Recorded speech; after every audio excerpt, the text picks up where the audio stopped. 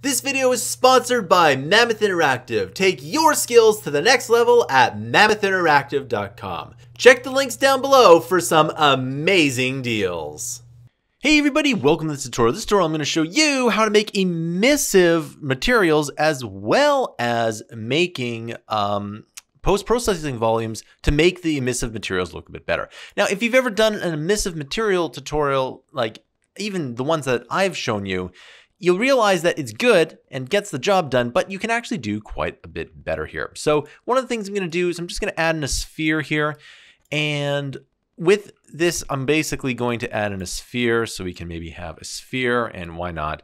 Let's add in a cube here. And what we're going to do is we're going to add two emissive materials here. So what we're going to do is, first of all, create these emissive materials. So I'm going to right click, add in a material here. We'll call this emissive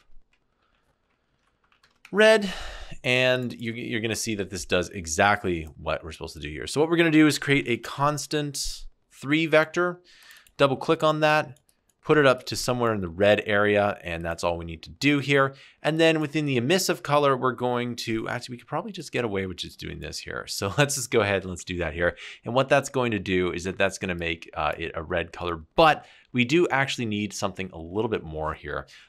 We do need, before we do that, we do need a multiply.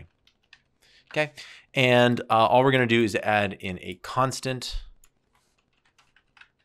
And then this constant here is going to be something big like 500, all right? And what that should do is that should allow us to make, well, something that looks quite a bit red and glowing, all right? Let's go ahead and let's save that. And it might take a couple seconds to save just because that's the way this stuff works. And we're just going to go in here and we're going to type in emissive. And look at that, emissive red. And so you can see, well, yeah, it's pretty big just because 500 is a big number, but we can actually make this look a little bit better here. In fact, one of the whole reasons I wanted to do this here was to show you how to make kind of rods and whatnot.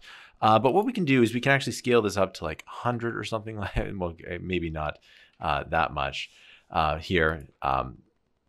So let's undo that here. Let's scale that back down to 1. But what I do want to do here is unlock this and then maybe make this 0.1, 0.1, and there we go. And then this one here, I want to make something like, I don't know, let's make it 20 for now. Okay, well, that's maybe a bit too much, 10. All right, so we got these rods here. And so I can show you actually how to do that in a second here. But let's go ahead. Let's use a couple more things here. Emissive red. Now 500 is quite a lot, but I'm going to duplicate this. And we're going to call this, guess what? Emissive blue, right? And you're going to double click on this here and make this a nice blue color. Fancy that. Right, go ahead and push save. We don't need for it to load here, just because we'll just go ahead and let's put a save there. Not too difficult. A couple seconds, and then this guy here, we're gonna go type in emissive blue, and there we go. We got this nice blue color. And then why don't we do that one more time, and then let's duplicate that here, and we're gonna call this emissive purple. Okay. Now purples are always kind of difficult to do with lighting. You know, they end up being like more of a pinkish color. So let's see if we can kind of get that to work. Yeah. So again, purples are a little bit more tricky, but we're going to go ahead and save that anyway. And always takes a couple seconds. And remember, whenever I record something, it does end up being a little bit more laggy. All right, so we got all these items here, and I'm going to show you actually how to do this here. Okay, so you can see here that this looks pretty good, but what I wanted to show you was the post-processing volume. Post-processing volume. Okay, so we're going to drag that out here, and we're going to type in infinite. So what this will do is extend everything to the infinite. Then I want you to take and do the intensity of the bloom, and you can see that this can get really intense really fast. Okay. So you can see here that this is looking pretty good. And I'm just going to go to the skylight here. And we can take the intensity down. We can take the light source, the intensity, basically down to 0, which looks pretty cool. But If we hop back in to this here, and we can see that you can make this bloom, you know, pretty intense. So this is something that a lot of people have had problems with, especially if you're making kind of like a cyberpunk type game with lots of neon lights or whatever. The bloom, this here will make the intensity quite a bit here. Now, for example, you don't always have to, like if I just hop into these and I make this here something like 100 instead of 500, and then let's just make these all 100 here. You can kind of see, you know, how this will play out a little bit differently here, right? And I'm just push save, and then this might take a bit of time. So I'm just gonna do this off camera.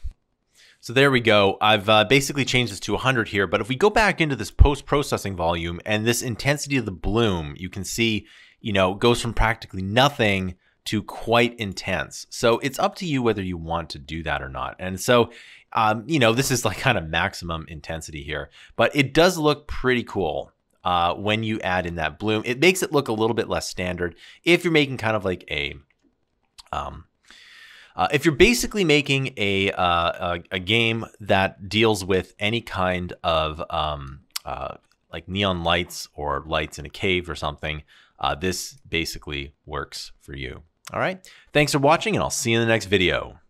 Hey everyone, thanks for watching this video. If you really like this video, you can buy our content down below. It really does help us out when you buy our content down below, because this channel doesn't do a Patreon. Instead, we sell our digital products down below. If you really like this channel, you could subscribe to Mammoth Interactive's huge library of content. We release 20 to 60 hours of fresh new content per month every single month. We release everything from Adobe tutorials to 3D modeling tutorials to game development tutorials to machine learning tutorials to web development tutorials and more. We're constantly pushing the bounds in e-learning, and if we can get to 10,000 paid subscribers per month, we can become the best e-learning company on the planet. Thanks for watching, and I'll see you in another video.